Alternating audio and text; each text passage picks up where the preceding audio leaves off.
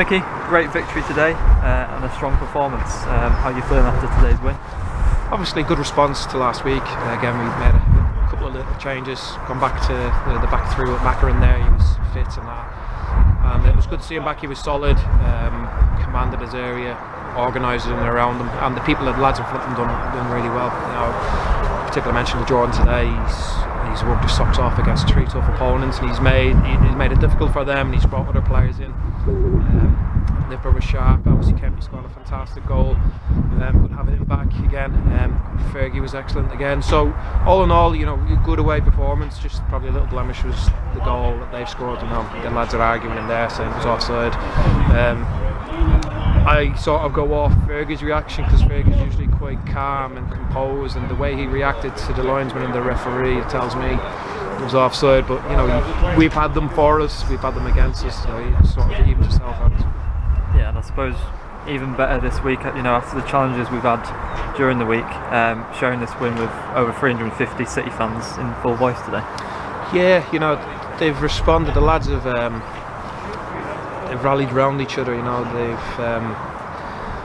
they look after each other in there. You know, there's some big characters in there, and they've responded well. They want to prove.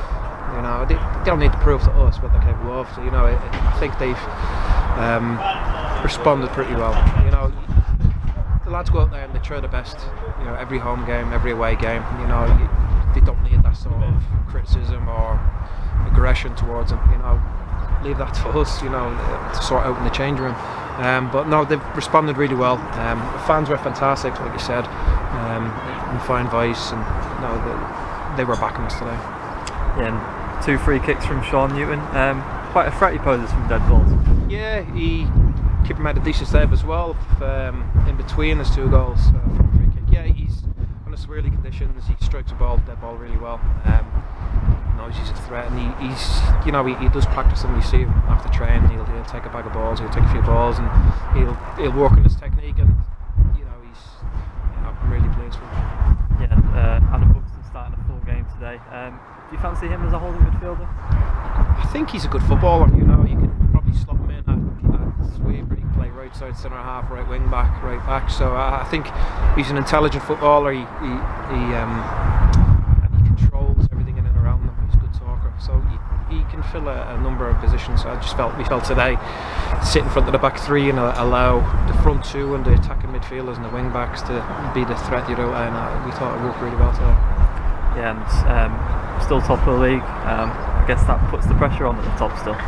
We can only beat what's put in front of us. We can only look after ourselves, you know, make sure we prepare properly, and do our homework on the opposition, and go out and try and perform to get the results that we want, that we need, you know.